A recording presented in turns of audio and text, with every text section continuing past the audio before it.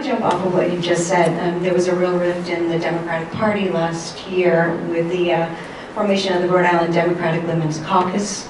Liz Gladhill, the chairwoman, told Ed Fitzpatrick last fall that they feel the party's organization has become a boys' club and the patriarchy is alive and well.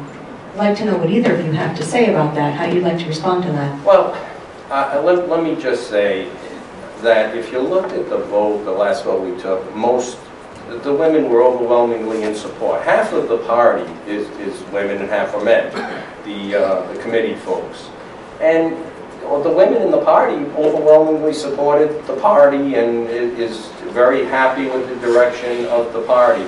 There's a group of people, some of them are women and some are men, that want to do their own endorsements. Well, if you look at what a party does, basically it endorses people and supports people. So once the party does that, it becomes impossible to have a subgroup do the opposite. So I would say, you know, they went on, they formed their own group, and I think that's great because it's America and everyone has the right to support and endorse whoever they want, but now they can do it within their own organization, so it works out best for everybody. But within the party, women are very supportive and very happy, and you know, everybody is getting along very, very collaboratively. There's a group that disagrees, but I would say it's more an ideological divide than a gender divide.